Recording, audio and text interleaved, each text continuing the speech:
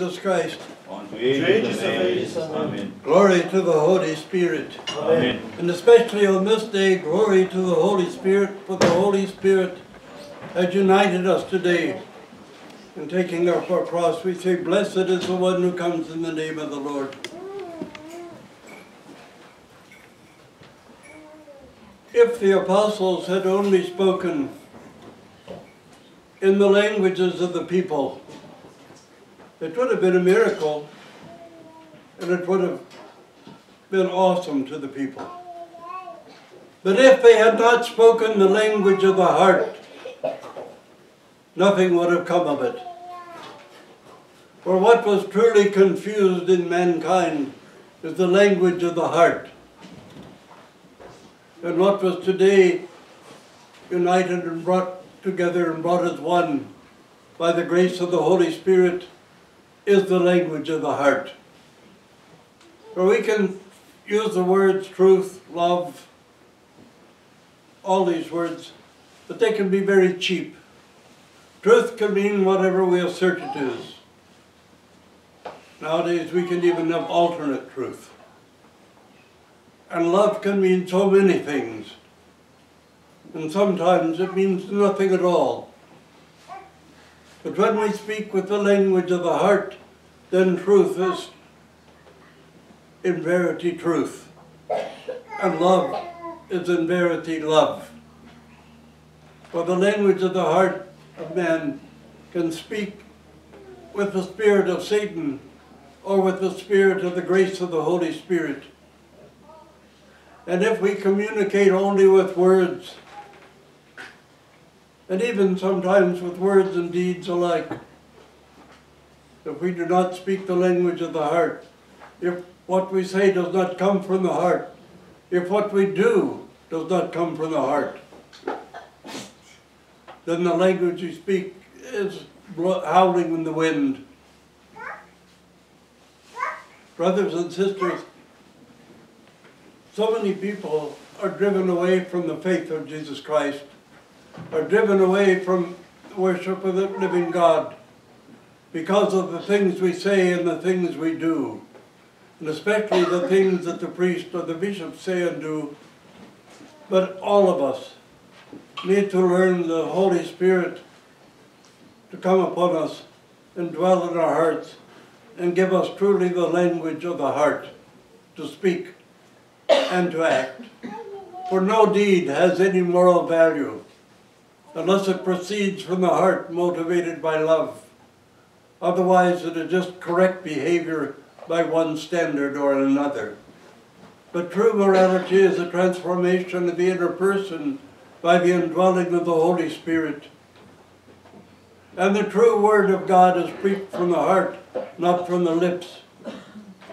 And the life of our Lord Jesus Christ lives in us in the heart and not merely in the head.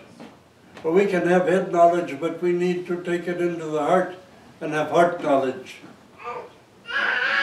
So we can speak the tongues of men and of angels and have not genuine love and have nothing in our heart. Apostle Paul tells us it is like sounding brass and a clashing cymbal.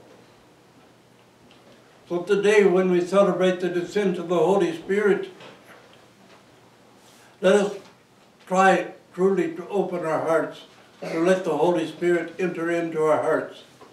And when we speak of the faith, to speak the language of the heart and not merely the language of the tongue. Brothers and sisters, the transformation of the heart itself, the transformation of the inner person. Without this, we have nothing to say to the world. If we speak, we hear people preaching even hatred and malice in the name of Jesus Christ. We hear people preaching destruction, preaching wrath, preaching fear in the name of Jesus Christ. But they're not speaking with the language of the heart.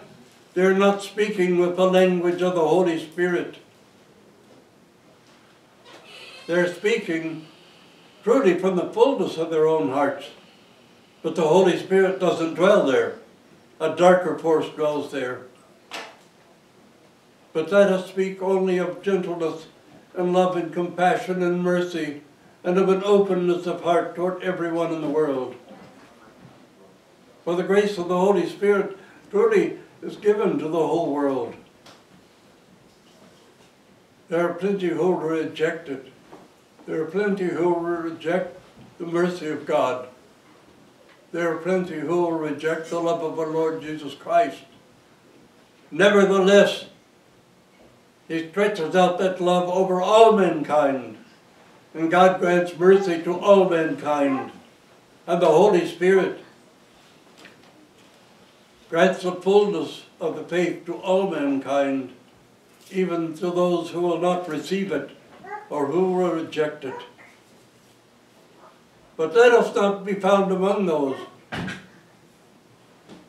Let us rather open up our hearts now, at this moment, at this hour, during this liturgy, during this celebration of the descent of the Holy Spirit, and receive the Holy Spirit and our Lord Jesus Christ and even the living God into our hearts, that we might speak the language of the heart, and that our hearts might all be united so that we speak one language of the heart. For this is the true message of the descent of the Holy Spirit, that He's given us a common language of the heart that unites us and binds us together in the love of our Lord Jesus Christ and the faith and mercy of the living God. Brothers and sisters, let us rejoice in the Holy Spirit. Let us rejoice in the Holy Trinity, who has given such gifts unto men. Amen.